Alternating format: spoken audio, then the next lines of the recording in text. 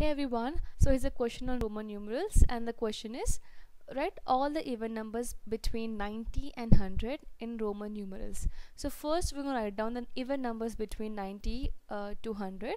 So let's start the solution. So here's a solution. So even number they're asking. So even number between 90 and 100 are, like, we will not gonna include 90, we'll not gonna include 100. In between the asking, so the first even number will be 92, then 94, then 96, and the next one is 98. Like 90 and 100 are also even number, but we're not including. They're asking us to write in between, right? So between these two, now we have to write them in a Roman numeral.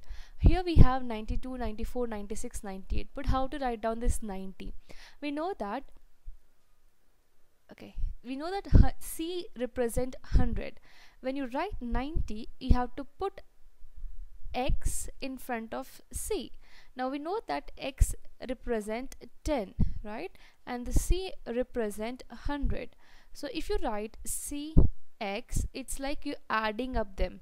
It's like 100 plus 10, it's a 110. But if you write down C and then you're writing X over here, you're subtracting it. It's like 100 minus 10, okay, which is 90. So 90 is written as X and C, this one. Let's write down this. So the first one is 92. So 92 will be, we know how to write down 90. It is X and C. Everything has to be in capital. XC, and then we have a 2. So 2 will be 2 vertical lines. Okay.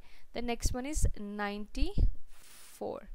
So 94 will be again X and C, which is 90, and 4 is again, how to write down 4? So from 5 I'm gonna subtract 1. So whenever you're subtracting anything, you have to write down before this. So 1 will come here.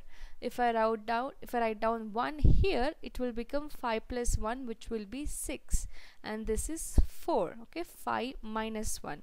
So 4 is 1, and then this V, I and V. The next we have 96. So this will be XC, which is 90, and then 5 and then 1. This is V and I, which is 6. So 96. The next last one is 98. So 98 will be, so this is 90 and then 5 and then 3 vertical line, that is 3 I will get capital 1. So that's it, we're done. I hope this was simple and clear. In case you have a question or doubt, you can drop a comment below. Thank you so much for watching.